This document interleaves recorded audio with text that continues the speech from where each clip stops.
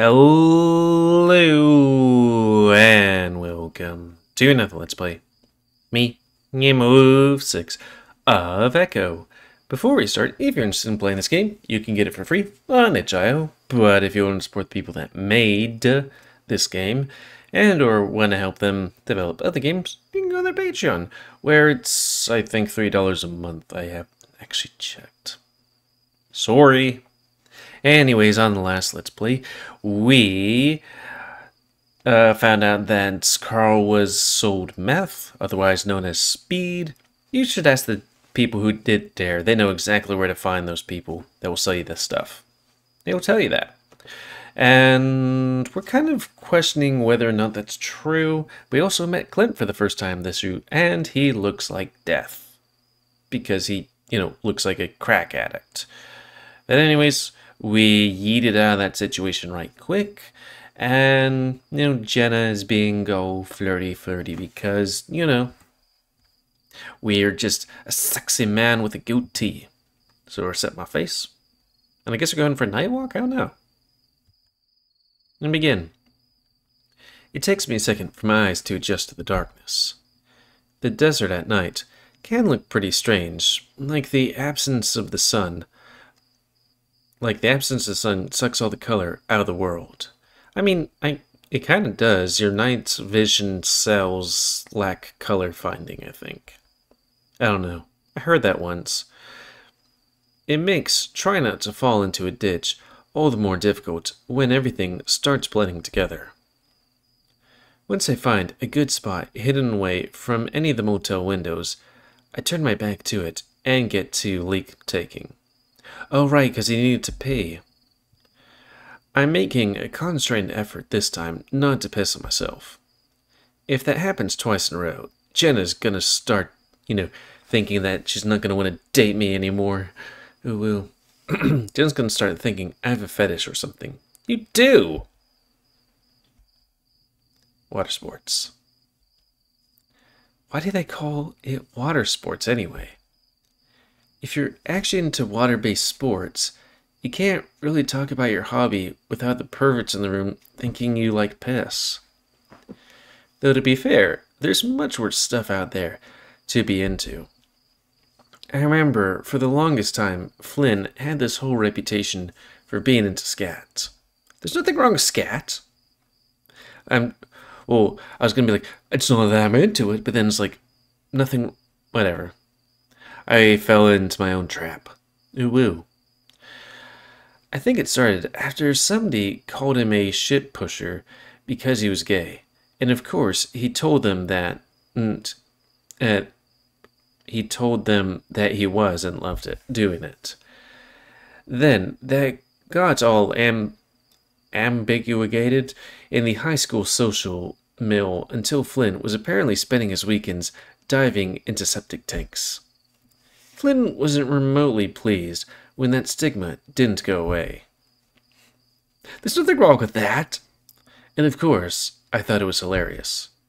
Strangely enough, that never got applied to Leo and I, even with all of our PDAs. Oh, public displays of affection. I guess. There's a crunching noise beside me, a dry bramble being tread underfoot, and the sudden shuffling of dirt. The noise stops as soon as it starts, and I glance over, realizing I'm not alone. Hey, pissing all by yourself, handsome? I'm sorry. What the fuck? I blink. I must have finished pissing a moment ago, but there I am, still holding my prick. Micah stares at the aforementioned before looking back up at me. I quickly shove myself back in my shorts, nearly tripping over myself as I step back away from him. Damn it, where'd he even come from? I was taking a leak. The fuck you were, Shuzo. I'll be like, well, put your hand here where I was standing. His voice is strange, distant. In fact, he looks completely out of it, as if his comprehension of the world around him is delayed. You're just standing there, staring off into the dark. Nothing, cock and paw. Jerking into the void. That's how you defeat it. Wait, that's how you defeat it? It's like, what are you talking about? I mean, I guess not really defeat it, but hold it off is jerking off. That would be kind of funny if one of these games, everybody's just having a circle jerk to keep the demon away. Why are you even here? Micha points, a half-flitted stare in my direction, his fingers wiggling around the edge of his tank top. He's not so much looking at me as looking right through me. I'm a bat, and it's night. I can be wherever I want. So you want to be here? The voice echoes so clearly in my mind, I can't help but say it out loud. So you want to be here? Fuck no. He sniffs, his answer spoken with a tired, slurred tone. I mean, I'm here 'cause there's a dick all for me out there. So he's gay too. There must be something about this town that makes everyone gay. Fuck, wait, you're talking about right here, right now? With you? And look into his widened pupils and slowly nod. Shit. Micha rubs his face, pinching at his own lightly fuzzled cheeks, his gaze still a million miles away. He's exhausted, or at least appears so now. Like someone on a tail end of a ride of a fierce supper. He can't put sleep off forever. Shit, I'm only half awake right now, and that's the worst way to be. It's like how when you're daydreaming, and you're flying, and when you're having a nightmare, you're falling. It's always falling. Micha steps back, his heels hanging off the edge of the wash, and I'm sure he's about to tip over into it. Without thinking, I reach out for him, but he seems to lean away from my paw. What the hell am I doing? Don't touch the junkie. I should just get out of here, back to my motel room. Behold, I was shaped in iniquity. What's that mean? I just need to make sure that he wasn't pulling his dick out. I mean, this game I don't think has, age content on screen, but you gotta be, see. He extends his tattooed arm and shows off his wingspan. Before I can say anything to respond to the bat's ramblings, he tips backward like he's expecting someone to catch him. Oh shit. Are you okay? Silence. I start creeping close to the edge to get a look at him, but the small voice rings out from within. Fucking ow. He goes quiet again as dust plume rises from the ditch. Finally, another little grunt. Oh, where the hell am I? Son of a bitch. As I peer over the edge, I can tell he's about a good 3 to 4 hour drop. Wait, it's about a good 3 to 4 foot drop. Nothing too dire, but definitely not pleasant. Micha's day's graze meets mine and quickly narrows. Yeah, fuck, of course. It wasn't just a dream. I stare blankly at him, wheels turning in my head for a second. Wait, were you sleepwalking? If that's what you want to call it. Did you just have your prick out? I ignore the question. Your dream made you do a trust fall into the dirt. I thought you were tweaking out on drugs or something. If only. Micha slowly pushes himself to his feet and climbs out of the wash. His backside is completely caked with dirt and goat-head bramble. He tries to pick out the stickers from his fur, wincing at each prick. I thought there was water in there for some reason. He thumbs over his shoulder. There's probably not going to be any in there for another few months. Yeah, fuck. I'll be gone by then. Micha shakes his legs a few times, some more dust scattering to the wind. Having white fur like that must suck in the desert here. If you even get the slightest bit dirty, everyone can see. For me, everything just kind of blends into the brown fur. He squints at the building nearby and lets out a little astonished noise. I made it all the way out here to the motel? That doesn't make any goddamn sense. Fucking hellfire. Man, it's just getting so much worse. He shakes his head. He's clearly loose now, but I don't know if he's really talking to me. He dozes off for 1 minute, and then everything's an absolute shit show.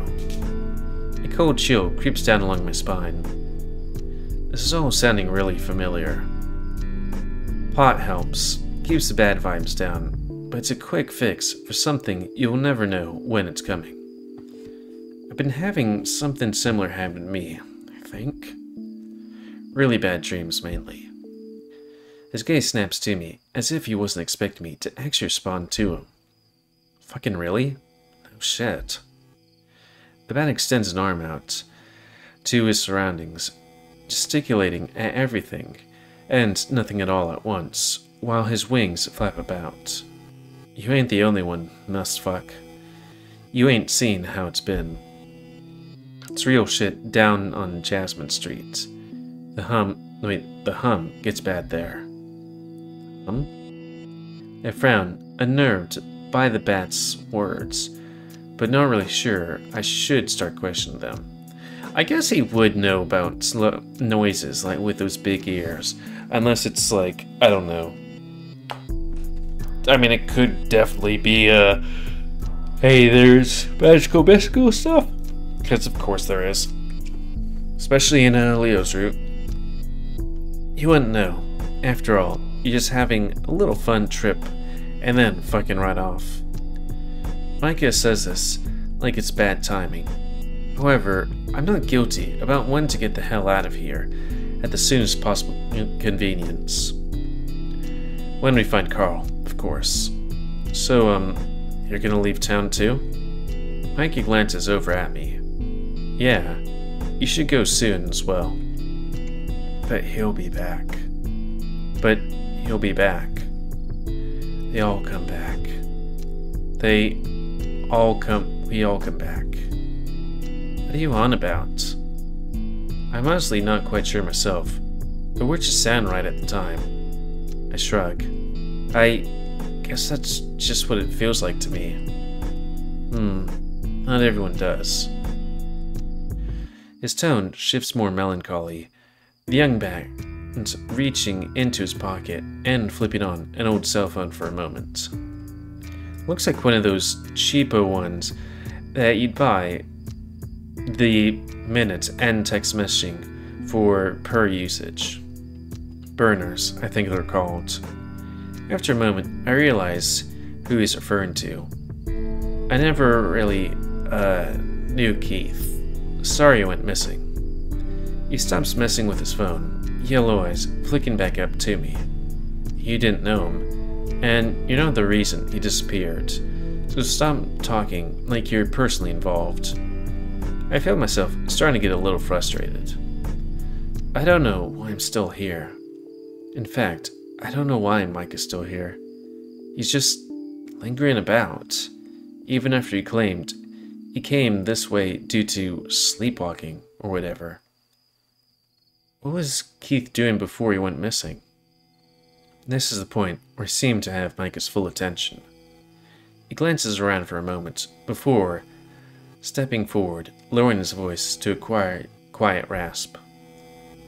What he was always doing, Shizo, trying to fix people. He'd see somebody who'd be utter shit trash, and then find their inner spirit or whatever. You know, native shit. He thinks for a second. Well, native light, whatever. Keith was one of those weird kids who read philosophy books in school. Like, I'm not trying to be racist to native people, I'm just, I can't think the right words. I'm trying to be politically correct, He helped all of us, of course, and I thank him to bits for it. Screw-ass didn't know his limits, started getting chummy with his supplier, this big, bear bastard named Brian. Ah! I think we found out what happened. Because if you remember from Leo's roots, he's the purveyor of all the drugs around here, or a lot of drugs, especially the hard stuff. He also looks like absolute shit. And he's the reason people got moided. A lot of people. Supplier? Keith dealt drugs? Bitch, everyone deals, and everyone gets dealt an echo. This ain't a surprise. Or shouldn't be. So let me get you off your moral high horse right now. He squints in thought. Yeah, now that I think of it. Wasn't your mom the one that let Steven Misery plow for Oxy? What? I can't help but be taken back by that one. No! You're saying your mom didn't take Oxy? No, she had back pain issues and took Percocet, but that's it. That is Oxy, bitch. But enough about your whore mom. Fuck you. He huffs. He's so full of shit, just like before at the bonfire. I dip my paws into my pockets and turn to leave. I get a couple of steps towards the motel before I hear the bat rasp from behind me. Hey, don't be a bitch. I keep walking.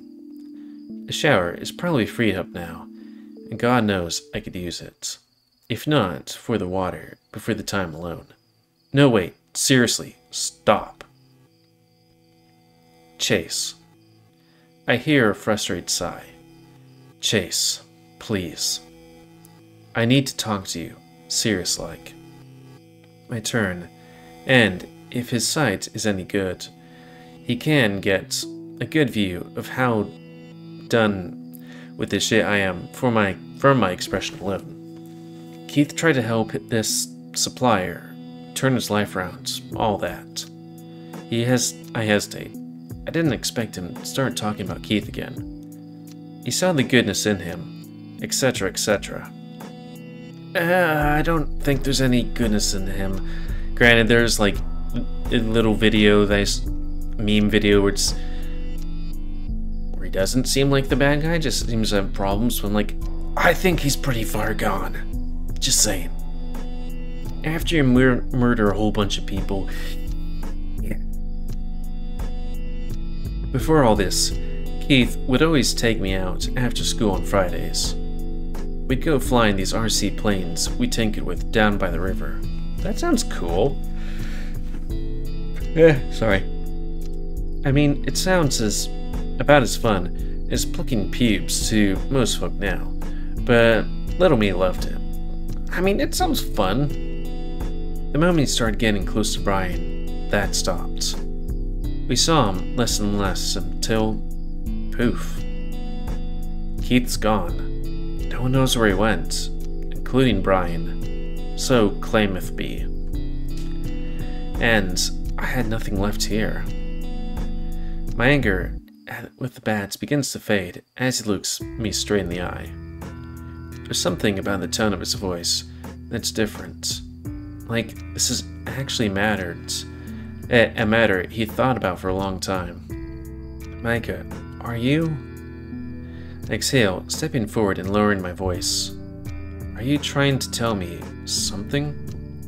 Something about Carl? No, I'm trying to get you to whip out your dick again. The runny bat's nostrils flare as he steps closer. I cover my crotch with my free paw and he rolls his eyes. Do you want help finding the rich fat kid? I hesitate at his hostile phrasing, but begrudgingly nod. Any information at all would help at this point. Yes, I want help finding Carl. Do you know anything that could help us? Cool, and hopefully. He doesn't speak for a time, rolling his cell phone in his paws. Don't report anything I'm about to tell you to the cops. I'm genuinely trying to help you here, but I need you to swear that. Sure, whatever. I swear I won't tell the cops. I lie. Good. Nothing I did is really legal, but it can be implication as hell if you don't find your friend. Is this about the meth you guys said Carl was taking? No, that was bullshit. I knew it. Well, Flynn knew it. Like hellfire, I'm gonna start ratting fuckers out in front of everybody. The Hendricks house was marked. Jeremy tipped Clint off. Okay, Jeremy, who the fuck's... Okay, the Fox brother. Tipped Clint, the meth guy, off that Carl was staying home alone. Clint then brings me on to scope shit out, just before midnight at 11. I can see well in the dark, and got a good look at their alarm system. That's when I noticed two big, glowing eyes staring back at me.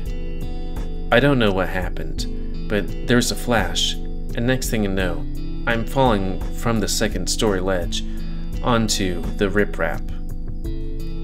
Photo. That was Micha. The flash in Carl's cell phone camera. That has to be it. He took a picture of you before you fell. We found the photo the next day. The bad's lips tightened. Fuck me then. Guess it's good. Wait. It's good that I'm getting ahead of this. It barely even looked like you, I think. The picture was all distorted. I tried to wave off his concerns with reassuring tone, reshifting the conversation back to Carl. What happened next? Micha sighs, speaking up again. Next thing I hear is a whole shit ton of thudding. Like, da-dunk, da-dunk. I couldn't move. I didn't want to start sprinting off while anyone inside was still looking out the window. So I huddled up in a blind spot, and the noise kept going on for a solid 30 minutes. What the dunking? I mean, maybe, him ramming his head into a wall, I'm not sure. Then, a fucking hell of a clatter, the sound of wooden boards snapping inside. Next thing I know, the fattest is taking off into the desert, completely spooked. Which direction? South, I think. Anyway, he holds up his basic-looking cell phone. I gave Clint a call, told him what happened. He started freaking the fuck out on me, cussing and swearing, spitting up a storm. Kept insisting he needed to call someone, and that's the last I heard of it. Spent the next 12 hours nursing a bruised tailbone in an abandoned trail off Route 65. Oh, goddamn. Actual answers. This is all really helpful, Micha, but why are you telling me this? Why are you ratting out your friends to someone you hate? I groans aloud, and a look of exacerbation crossing his tired features. Have you been listening at all? There are fuckers out there I don't trust, and if there's anything to be done about putting a boots to their asses, I'm down. For Keith. So wait, he's thinking that after Carl just ran into the desert, somebody just kind of got him? I mean, maybe, I guess. Bat taps his phone a few times before handing it my way. Give me your number. I'll keep you updated on what's going on. The supplier guy I mentioned will be coming into town. I'll see if I can get some more info out of him. About Clint, about the ram. Wait, should be commas. And Clint about the ram. I take the phone, slowly using the tiny button-based numpad to put in my number. There's probably a few ways this can come back and bite me in the ass. At this point, I'm pretty damn desperate for a lead. I just never would have expected it to come from Micha, of all people, and willingly at that. And here I thought you hated me. I don't care about you enough to hate you, Shizo. I hand the bat back his phone, unsure how to feel about that response.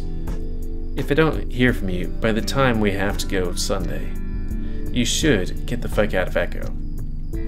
His tone is flat, a matter-of-fact statement that he believes doesn't need further explanation. And on response, wondering if it's too late to take my number back.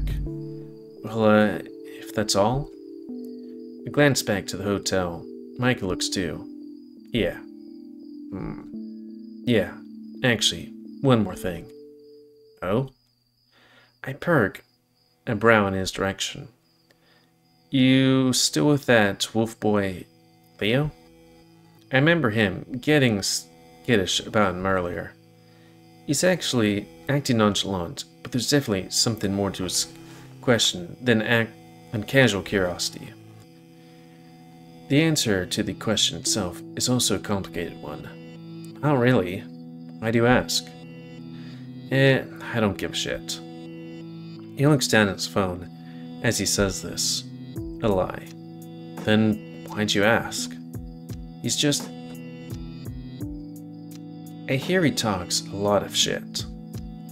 Was wondering if he ever talks shit about me.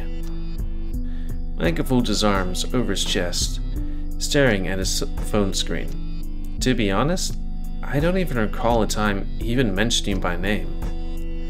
It's the truth. Out of all Jasmine Street kids, Micha was one I never really heard Leo talk about.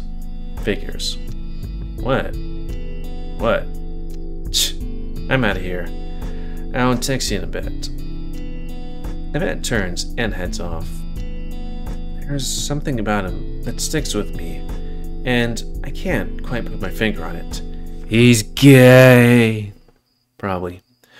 Once he disappears around the corner of the motel, I take out my phone and tab over the group chat. Whew, and I think that's a good time. Yep, because it's the new day and our 27-minute mark. That's a good thing right there. Ouch. I snapped with my broken hand. I mean, it's not broken anymore, but it's still, like, very sore. Somehow sore than it was before I had it in a cast. Oh, no, here. Which is a really weird thing, because it's like, okay, it isn't that bad, but it's broken. Put it in a cast. 4 weeks later, pull it out of a cast. It hurts more. Though maybe it's just because it's really stiff or something. I don't know. But, and this, let's place a comment, guys. I like comments, tell me what you like, dislike, tips, as always. If you like me, YouTube, and like to see it grow, then please like, subscribe, and check out the rest of it grow. And please remember to spam your animals to help control the bit population. And if you're interested in playing this game, it's available free on itch.io. But if you sorry, got hiccups. If you want to support the people that made this game and want to check out their other games or support their other games, Patreon, where it's $3. Actually, fuck this.